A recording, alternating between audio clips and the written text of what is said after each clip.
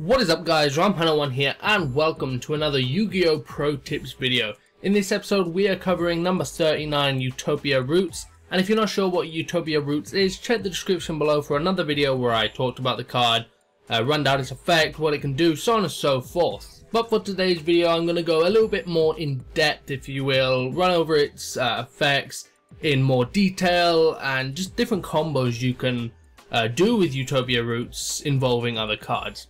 So the first way is summoning Utopia Roots. You want an easy go-to way to summon this card. If you're just running it in your side deck, then you want to know what is the best way to get this out. And the best way I think to get it out is to use a nice little card called Evil Thorn. Now Evil Thorn is a nice little card, it's level 1 and its effect is you contribute this card to inflict 300 points of damage to your opponent, and then special summon another 2 Evil Swarm monsters from your deck in face up attack position. Those monsters' effects cannot be activated.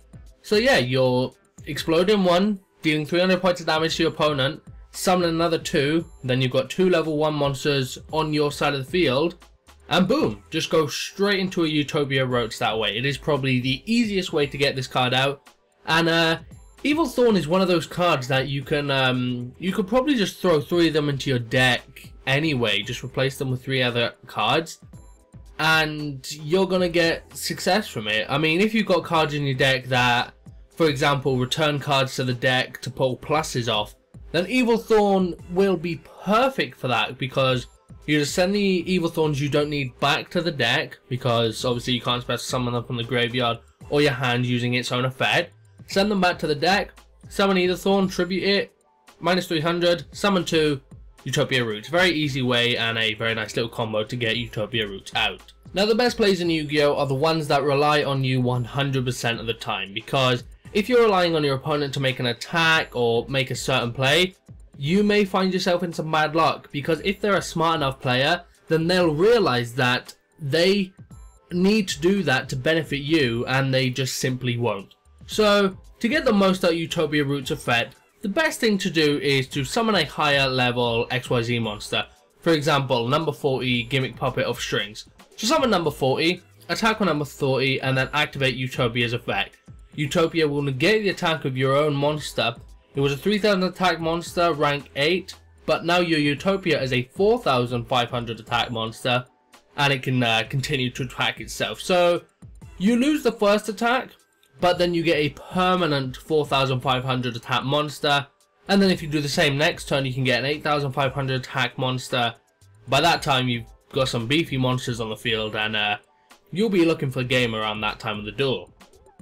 Now this next combo we have here is pretty much identical to the last one we just covered, but we're throwing another card into the middle of it, and that card is Double or Nothing. Double or Nothing is a very good card because when an attack is negated, that monster can then attack again, but this time its attack is doubled.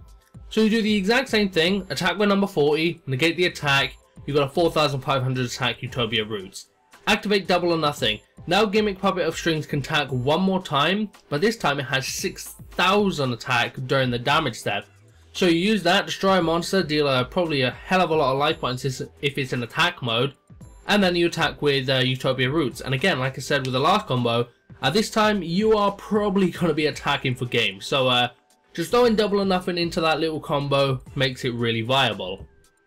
Now just so you know, each one of those combos, they don't just work with rank 8 monsters. Let's just say you're running some sort of Dragon Ruler deck and you can summon lots of rank 7 monsters.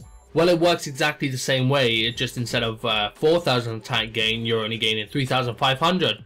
But at the end of the day, that's still a lot, and then like I said, same with anything. So if you're running mainly rank 4s, mainly rank 6s, mainly rank 3s, then you're still going to be gaining attack, it's just not going to be as much.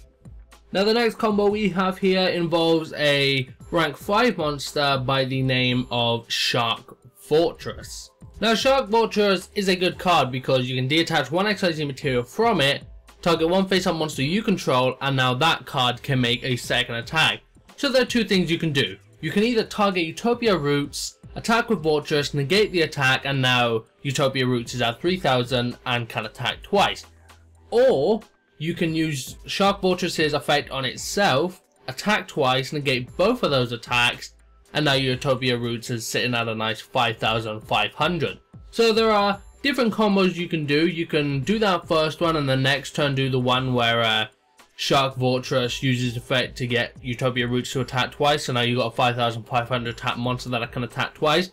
But most decks you come across nowadays, I mean, if you make Utopia Roots 3,000 attack and use Shark Fortress to make Roots able to attack twice, you'll be able to pretty much get over most monsters. It's very situational. I mean, if they have like a BLS and you just completely want to jump over it, then use Shark Fortress to attack twice, negate both attacks, 5,500, go into the BLS. If you're facing something with lower attacks, maybe Fire Kings for example, then you can use Shark Fortress to make Utopia attack twice, Shark Fortress attack, 3,000 attack twice with 3,000. And now the final combo I have for you guys today is using the rank up and rank down magic cards with Utopia Roots and different XYZ monsters to pull off some pretty interesting combos. So first off, you can simply summon a Utopia, use a rank up magic, go into number C39 Utopia Array 5, rank down that card, go into Utopia Roots. So now you've got a Utopia Roots on the field and it has a shitload of XYZ material. But maybe that's not the most viable. I mean, yeah, it has a lot of material, but maybe there's not a lot of attacks to negate. Maybe that could be useful in certain situations if your opponent has like a field full of XYZ monsters, just negate them all, boost your attack up really high, and then just go for game. But probably the best way to utilize this is to use rank up magic on Utopia, go into Utopia Array 5, then use Utopia Array 5's effect to deattach one of the materials, target one monster your opponent controls, destroy it, and then inflict damage to your opponent equal to its attack. So you're going to deal quite a lot of damage depending on what you destroy. And then after you've done that, then use your rank down magic card and go into Utopia Roots. You still have the possibility of getting a bunch of material. You can still have up to 3 depending on what rank up magic card you use. Maybe you could have 4, maybe even 5, who knows. But this nice little combo here gets, instead of just going straight from Utopia to Utopia Roots, halfway through there you can go into Utopia Array 5, destroy a monster on opponent's side of the field, deal quite a lot of damage, and then go into the Utopia Roots. But anyway guys, that is going to do it for this edition of Pro Tips for number 39, Utopia Roots. If you enjoyed the video, remember to give it a like rating, comment down below, let me know what you thought, and if you have any of the pro tips of your own for Utopia Roots, remember to leave those as well.